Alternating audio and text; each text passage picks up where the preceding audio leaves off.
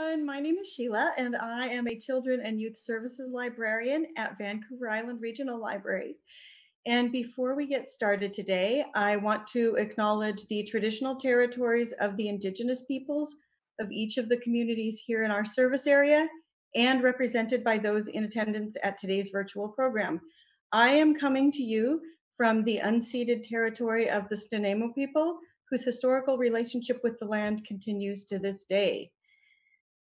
So welcome everyone to our Summer Reading Club weekly virtual event. Our very special guest today is Dr. Jay Cullen. And Dr. Cullen is a professor of Earth and Ocean Sciences at the University of Victoria, right here on Vancouver Island. And today, Dr. Cullen is going to talk about his personal experience going through the Canadian Space Agency's astronaut selection program. So that is super exciting. If you have any questions for Dr. Cullen, please put them in the comments section below, and we will ask as many as we have time for at the end. So if you want to find out if you have the right stuff to make it into space, put your listening hat on and get ready. Welcome, Dr. Cullen. Thanks for that introduction, Sheila. It's really my pleasure to be here with the Summer Reading Club, and I'm really excited about your theme for this year, Explore Our Universe. I mean, as an oceanographer who works to understand how the oceans work on our planet and how they, for example, modulate the climate of our planet, it's a theme that really hits home with me. As Sheila indicated, what I'm going to talk to you today about is my experience working towards a lifelong goal of becoming an astronaut to explore our universe. And while ultimately I haven't yet become an astronaut, we're going to talk about setting goals and working towards those goals. And sometimes there are setbacks along the way. And what I want to talk to you about today is really what I think or consider to be a successful failure when it comes to working towards your dream and trying to understand our universe and our place in it. So I'm going to share with you a presentation, and I'll show you some slides and talk a little bit about this journey that started for me when I was in grade school, really thinking about space and wanting to be an explorer, and something, as I said before, I continue to work towards to this day. I'm going to talk to you about what kinds of skills you need to develop to become an astronaut, to contribute to this effort of our species to understand our planet and our universe. But I want to stress before we get into details is that there are lots of ways to contribute to efforts to exploring our universe. So astronaut is one job, but there are so many jobs, scientists and engineers who help make space exploration possible. So if you're into building robots or programming computers, you don't have to sit in a rocket and go to space to contribute to the success of these missions. And keep that in mind. There's so many different ways to contribute. So let's start by talking about who is responsible for our astronauts in Canada and how this selection process actually occurs. So the Canadian Space Agency is in charge of recruiting our astronauts to determine who has the skills and the temperament to go to space and contribute to space exploration. Our first astronauts in Canada weren't recruited until 1983, but since that time, we've had a total of 12 astronauts that have been recruited in 3 different campaigns, 3 different selection campaigns. 8 of these astronauts have actually gone off planet on space shuttle missions and also to the International Space Station, as well as to the former Soviet Union space station. The 4th recruitment campaign that I'm going to talk about began with an advertisement in June 2016. And I was quite excited to see this ad. So this is the post from the Canadian Space Agency that showed up on Twitter on my wife's birthday in June of 2016. And basically it said, we're looking to recruit 2 new astronauts. Who's interested? Please apply. And so when I saw this, I knew this is the time for me. I wanted to get my application in. I wanted to be one of these next 2 astronauts. So what are they looking for in an astronaut? What kind of skills do you need to have? Well, paramount among these skills is a good sense of judgment, understanding what's right, what's wrong to do in a certain situation, making decisions with good information and making the right decision quickly. You need to have integrity. People need to be able to count on you and to trust you. You have to be able to work in teams. Every astronaut has a whole team of individuals with incredible skills supporting their missions, supporting their training. And when you go to space with a team that you contribute to and whose safety and success is your responsibility. You need to be able to synthesize lots of information and communicate complicated ideas in simple language. Science can be complicated, but the goals of exploration need to be clear to everybody in the public who supports the effort. You need to be a talented public speaker. You have to be able to explain what's going on. You have to make people excited about science. Science is important. Science helps us deal with problems that we face every day and provides some of the best solutions that we've found. You have to be very motivated, so you have to be willing to work hard, get out there, improve yourself, and work to make others around you better. And you have to be resourceful. So sometimes you find yourself in situations where a problem has to be solved with limited resources. You might be far away from home and isolated, far away from any help. So you have to be able to help yourself. So these are the sorts of qualities and skills that the space agency is looking for when they're looking for new astronauts. Now, the basic requirements, there are certain things you have to be able to do and certain skills you have to have already developed before you can be selected as an astronaut recruit. In Canada, you need to be a Canadian citizen or living in Canada, or you can be residing abroad. And ideally, you're proficient in both English and French, both of our official languages. So those of you out there studying in French immersion or with a strong interest in both of our language, that's a real bonus for you. You need to have a bachelor's degree from a recognized university in a science or engineering related field, or you can be a doctor of medicine or a doctor of dentistry. Not surprising, when you're away from the planet, it's really useful to have people around who can fix a bad tooth or could fix a broken arm or conduct surgery ultimately in space for very long space flights when we head out towards Mars, for example. And you have to be in very good, excellent, in fact, physical condition and overall health. You have to be fit and you have to be healthy. There are certain height and weight requirements. So you can't be too tall and you can't be too short. And mostly this is so you can fit inside the spacesuit. Okay? And you can't be too heavy and you can't be too thin for the same reasons. You have to have 20/20 vision. You'll notice that I'm wearing glasses. My vision isn't quite that good. So if you don't naturally have it, it has to be correctable with glasses or contacts to 20/20 or better in each eye.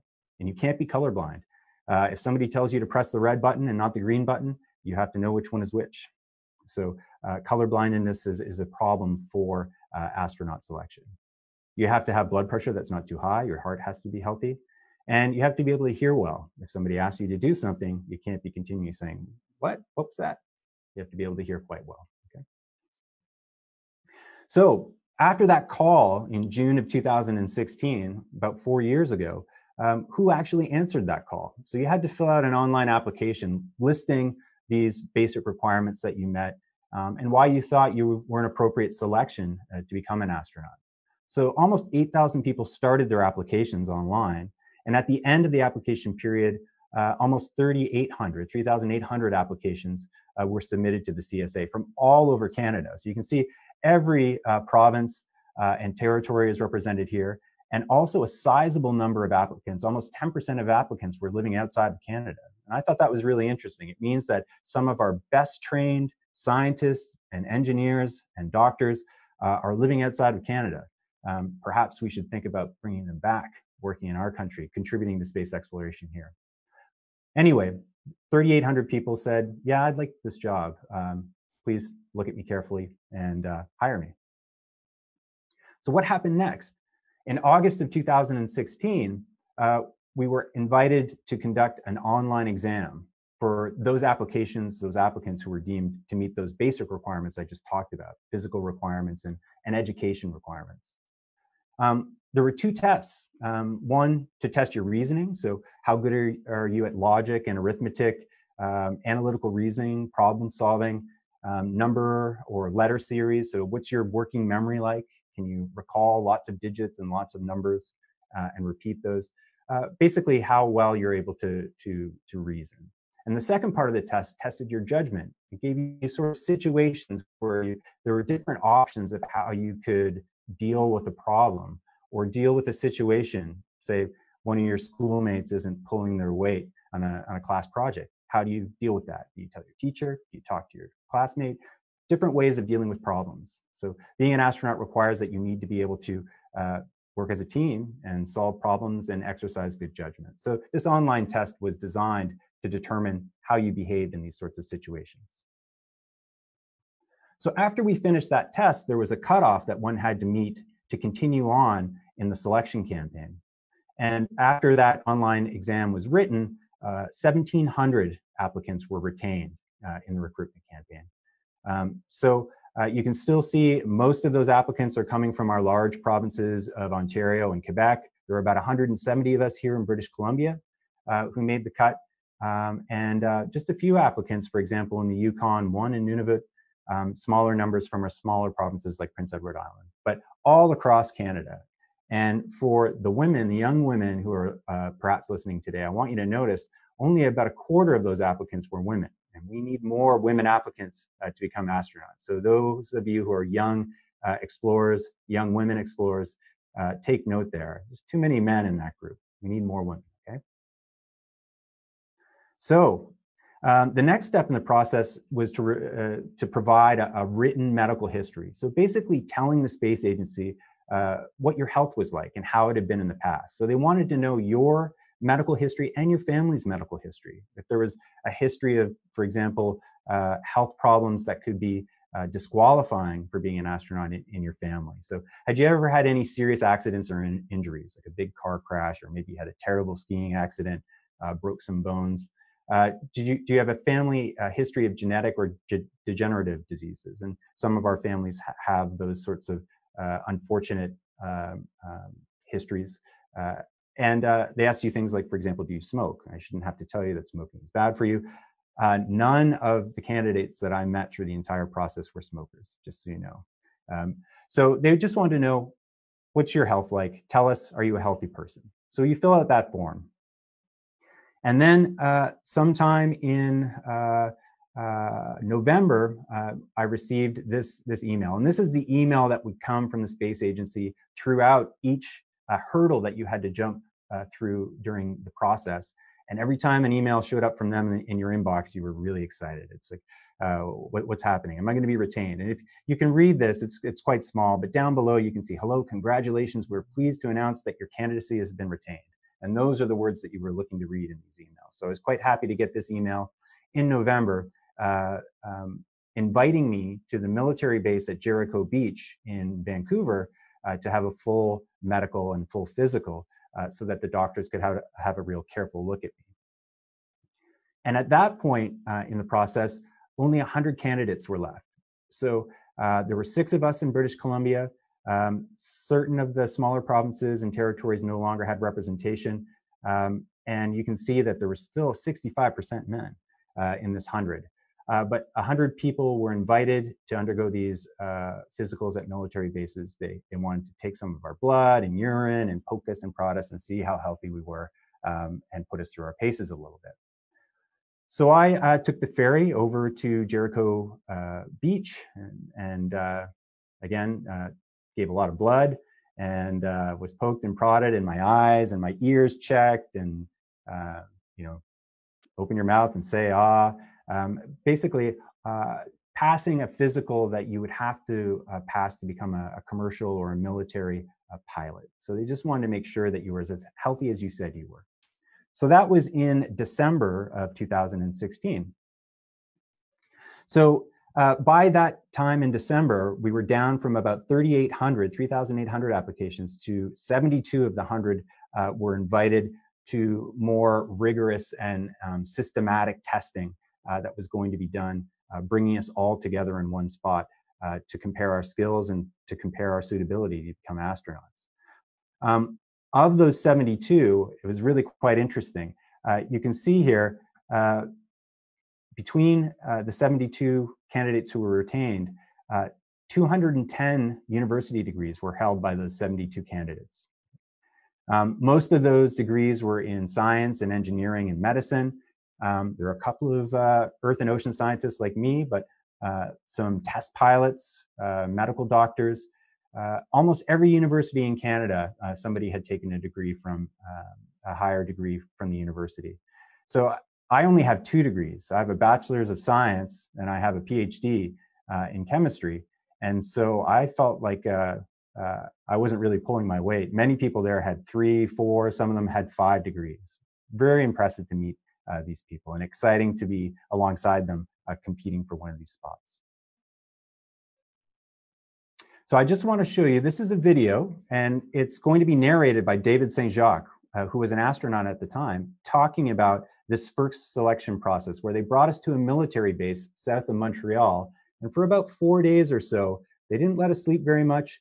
They physically tested us, they mentally stretched us, made us uncomfortable, made us make difficult decisions to see how we responded and whether we had the right stuff to become a Canadian astronaut. I'll just let this play for a little bit so you get a feeling of the sort of things that they had us doing at the time. What you can see are these 72 candidates that are being brought. Those are the group I was involved with, and they took us and physically exhausted us, put us in the pool, made us swim, hold our breath, do underwater obstacle courses, pepper us with information that we needed to bring back and use perhaps days later, physically exhausting us to the point where we wanted to stop and then pushing us a bit further. You'll see me in a little bit here looking pretty winded and pretty tired. So physically exhausting you and then giving you very difficult logic problems to solve, or mathematics, memorization, all the sorts of things that an astronaut needs to be able to do, solving problems when they might be tired, when they might want to go to sleep, but when their teammates are relying on them to keep them safe and for everyone to be successful. So that was in January of 2017.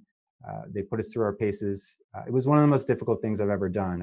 I've run marathons, I've climbed mountains, but I really felt like I'd been put through the ringer in early 2017. The Canadian Space Agency really knows how to determine how you'll behave under pressure and really what you're capable of. So after that first selection, we went from 72 candidates down to 32. And in April of 2017, that pool of talented applicants was whittled down to just 17. And you'll note, if you look very carefully, if you compare my face with the faces that are in this particular picture, I did not make it to the final 17 candidates. So my journey towards becoming an astronaut ended. But seeing these individuals and meeting and seeing what they were capable of, any one of these 17 candidates would have been a fantastic astronaut. But the Canadian Space Agency could only select 2. And among this group, you'll see in the back in the middle is Jeremy Hansen, who was one of our active astronauts at the time. And these 17 candidates being presented to the public and to the press as they headed into the final selection process.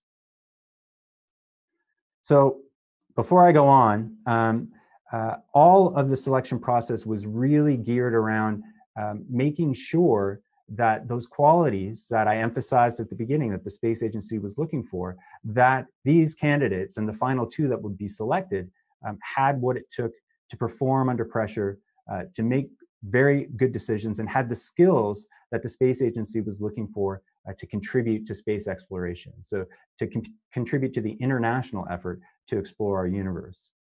And on July 1st, a few years ago, in 2017, at the Canada Day celebration in Ottawa, the 2 who were selected were first introduced to the public on the front lawn of Parliament in Ottawa. And those 2 astronauts, our newest astronauts, a test pilot with the Canadian military, Joshua Kutrick, and an engineering doctor who studies combustion, so how you burn things, who was at Cambridge University in the United Kingdom, Dr. Jenny Seide Gibbons. So I was really excited to see them appear on the stage. Everything was secret, so we didn't know who had actually been selected. Only the two that were selected knew.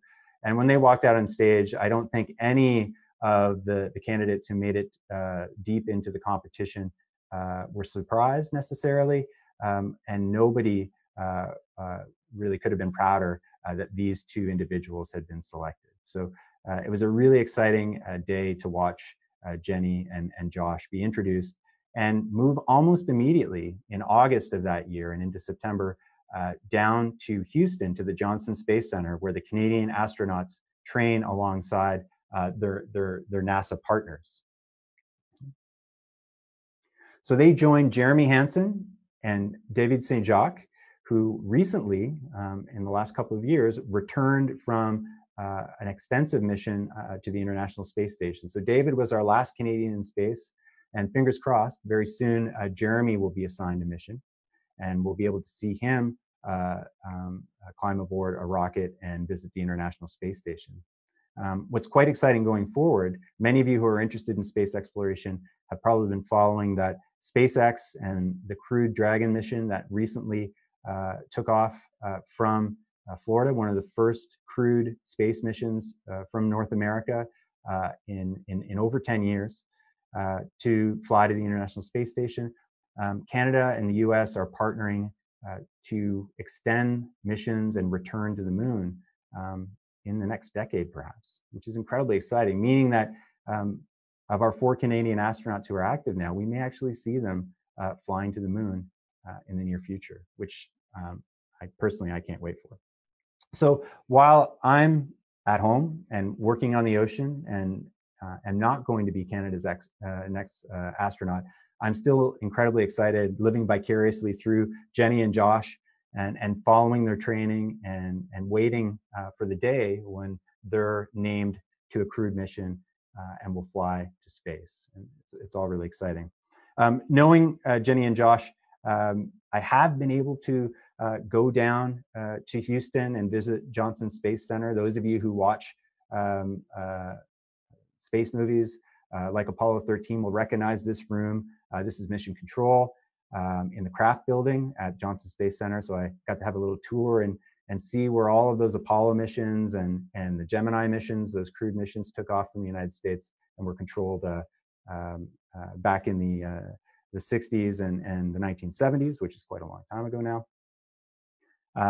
I was able to visit the Space Vehicle Mock-up Facility, which is basically a huge room where they have scale models of the International Space Station and all the spacecraft that the astronauts fly on, so that they can train and familiarize themselves with that equipment.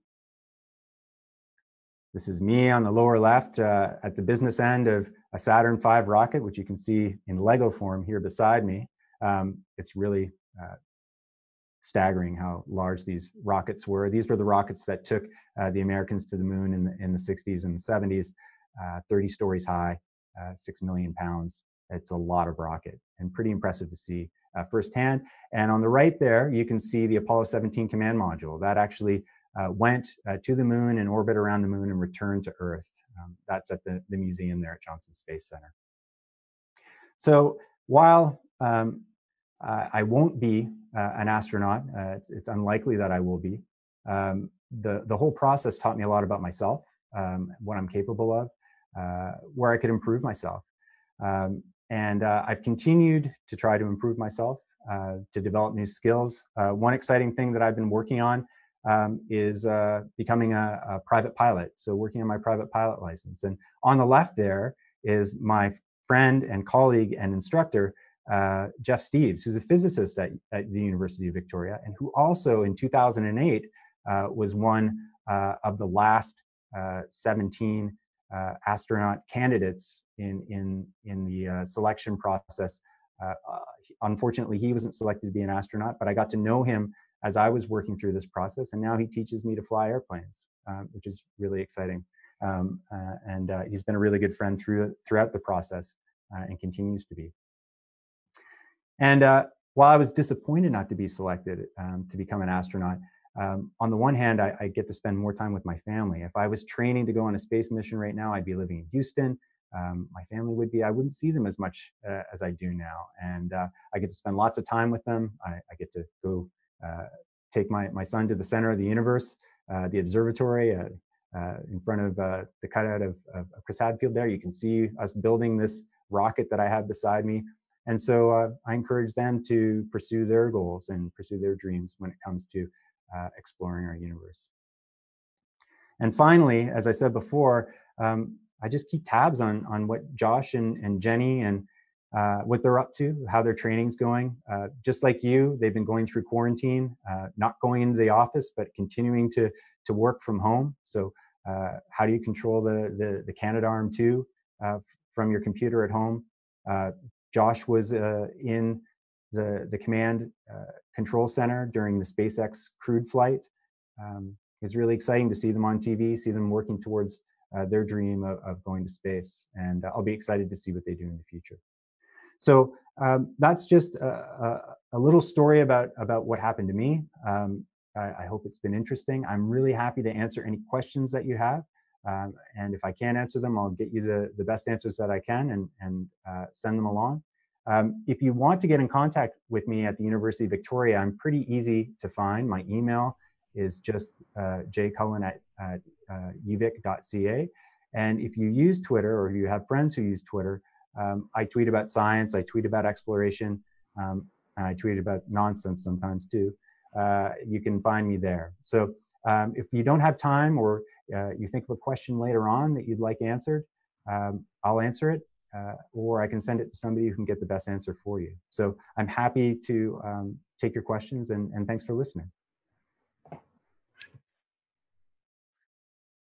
All right, Dr. Cullen, we do have some questions here for you.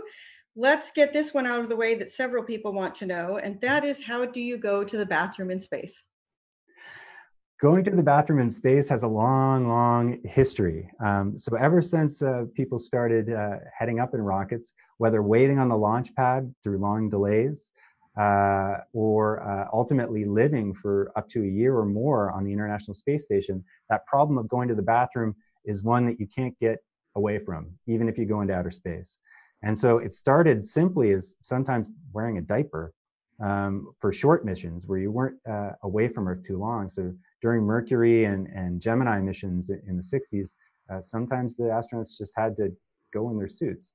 But later on, those of you who've done backcountry camping or mountaineering, the state of the art was going in a bag and then getting rid of that afterwards.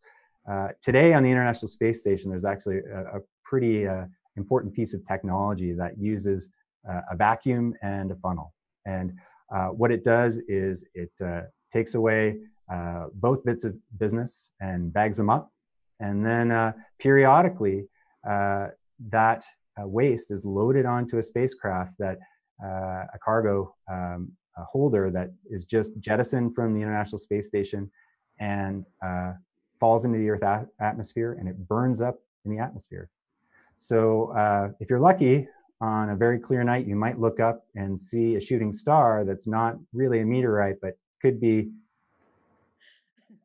special gifts from astronauts living on the International Space Station. And that's the way it works up there now. Wow, I have obviously not been keeping up myself because I did not know that. So Benji would like to know, what is your favorite star? What's my favorite star? That's a really great question, Benji. This is going to sound a little boring, but I think it's because I'm pretty Earth-centric. I think our sun is a pretty fantastic star. Now, if you talk to astronomers who study such things, they'll say our star, the sun, is just kind of an average, middle-aged star. But you know what? The photons that come from the sun and travel across space, it takes about 8 minutes for those photons to get here. Without that star in particular, we wouldn't be here. And those photons, that light, allows all the plants to grow that we eat, and that keep alive all the animals and all the friends and family that we've got on the planet. So it's close. It's not necessarily a friend to the skin sometimes, but it's a pretty fantastic star. So I have to go with our local hero, the sun. Super. And Abby would like to know what inspired you to try to be an astronaut.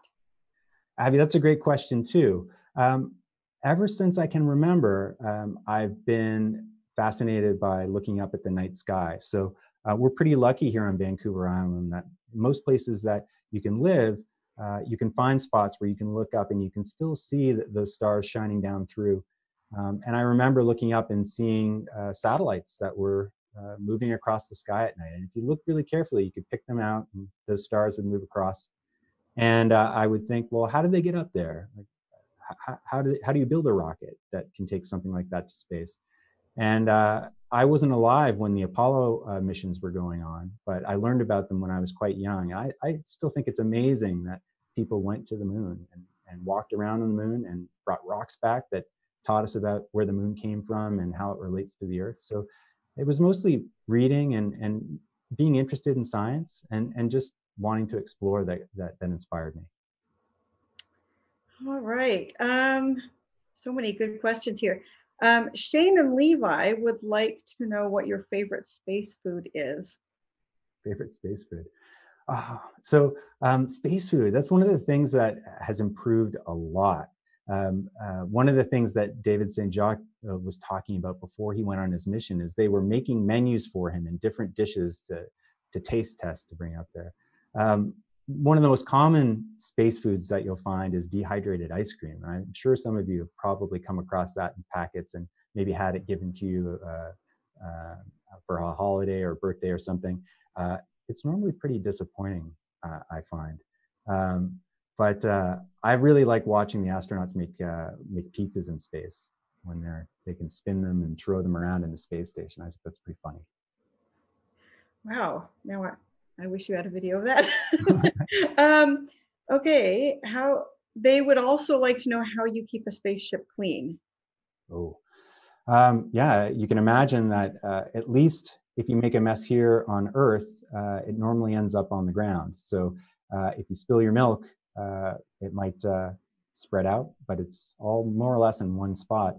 If you were to do the same thing on the space station, it could really cause a problem.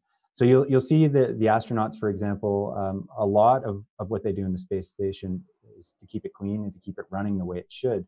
One of the interesting things that you can find is that when astronauts are cutting their hair or shaving, for example, they normally have those shears hooked up to a vacuum so that the little bits of hair that normally end up in your collar and scratching you for the rest of the day or in your ears just float off in all directions. But they have a vacuum that as they cut, sucks everything and keeps it clean. So there's a lot of effectively dusting and vacuuming to keep things tidy and clean. All right. Jade would like to know what your favorite part of the training was. Oh, Jade. So the training itself, when they were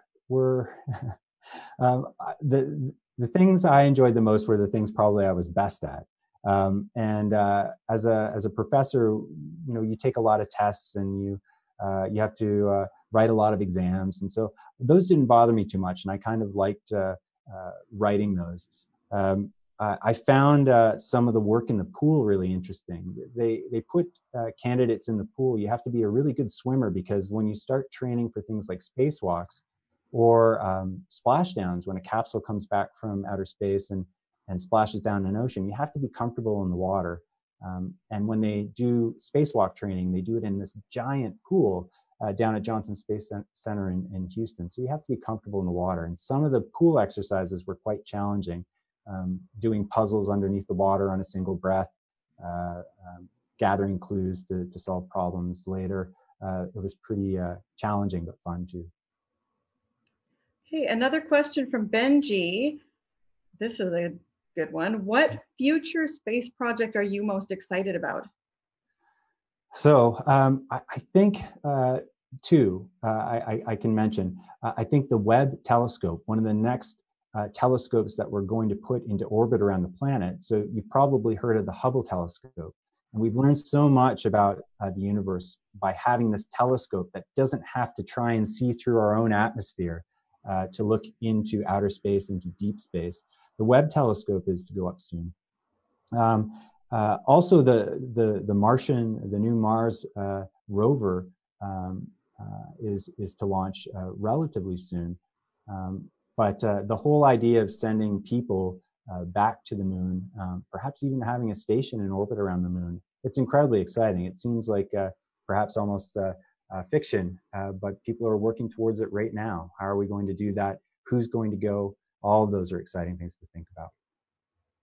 All right. And speaking of the rover, just to let the kids out there know, NASA does plan on having that as a live link on their live page, and we're planning to link it to our summer reading club page. So don't miss that. Yeah. And oh, Shane and Levi again. Can you do art in space? You do art. You can do art anywhere, and the world needs art, and outer space needs art.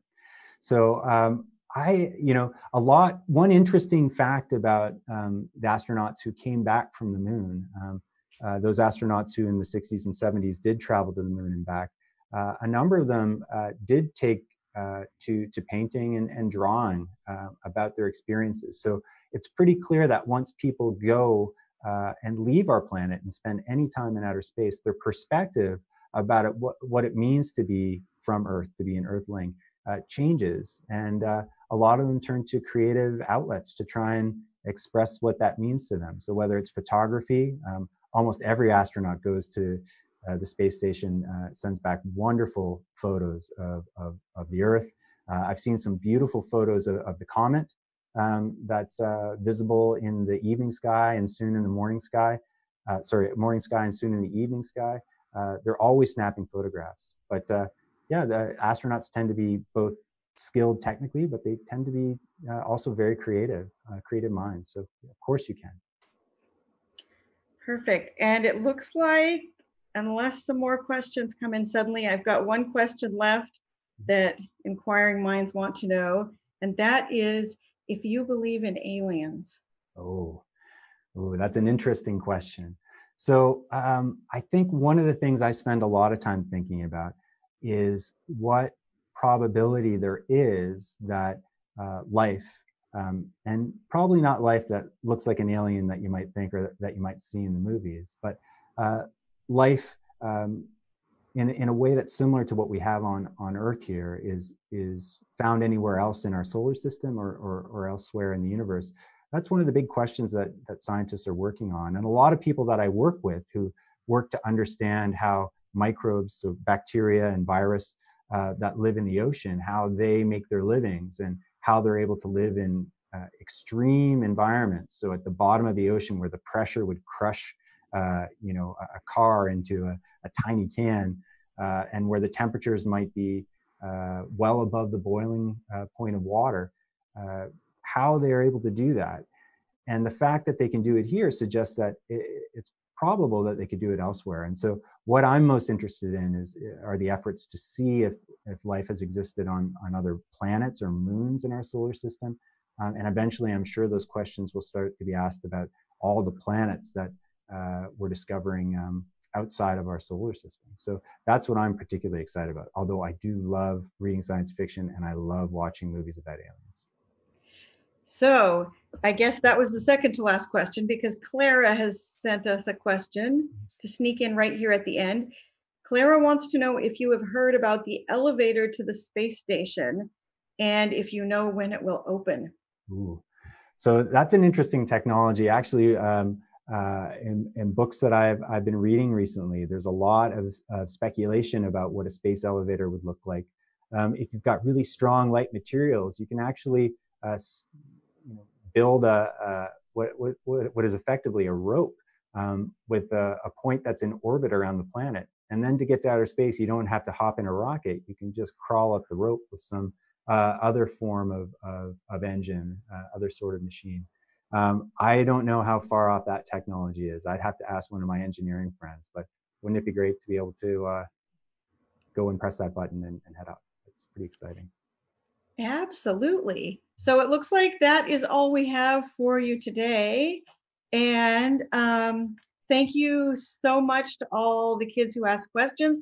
And thank you, Dr. Cullen, because that was fantastic. Please, everyone out there, let Dr. Cullen know how much you enjoyed his talk by commenting down below here and telling him thank you. And we have lots more Summer Reading Club fun still to come this summer. For the complete lineup of our guests, please head to the kids page at virl.bc.ca and follow the link to find out about all the fabulous things we have scheduled. And you will also find there a link to join our Facebook Summer Reading Club group. And while you're on our website, please like us on Facebook and Instagram, follow us on Twitter, and sign up for our newsletter. And thank you again for coming. And hopefully we will see you again here next week when our special guest will be author Monique Gray Smith. And she will be doing a live reading from some of her amazing books. And she is such a wonderful speaker. You do not want to miss that. Thank you. Thank you.